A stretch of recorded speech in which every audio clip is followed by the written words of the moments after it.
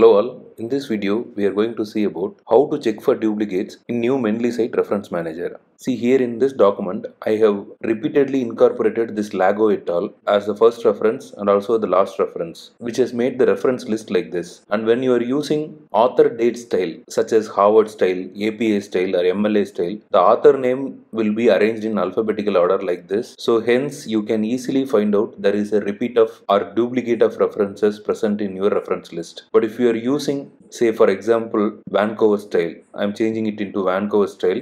So when I change this into Vancouver style, it is very difficult to find out first reference and fifth reference. And if your document is large, that is more than 30-40 references, then it is very difficult to find this repeat or duplicate of references. So for that, previously Mendeley cite was not having any option. Now they have incorporated the duplicate options in the Mendeley Reference Manager site. I will give you a caution that this duplicates is not as good as the check for duplicates option present in the older Mendeley Desktop. I click on this duplicates, automatically the sets of duplicates appear here. There are two problems with this option. Soon that will get upgraded. Number one is the references appear as per the DOI. If you have not entered DOI, then that duplicate reference will not appear in this list. So since these articles have the same DOI, that is identified as duplicates in this list. So what you need to do is you need to delete any one of those references to make it only one reference in the reference list. So if you do that, the problem is, if suppose you have incorporated the first reference and second reference, if you delete this, then automatically the reference get deleted there. So in order to avoid that, what you need to do is you have to check this duplicate in the reference list, then come back here. See, you place the cursor somewhere where the citation is not present. Go to this reference list. Here you just type Lago. So automatically the Lago which is cited in this document will appear here. That is cited, both will appear here. So what you need to do is if you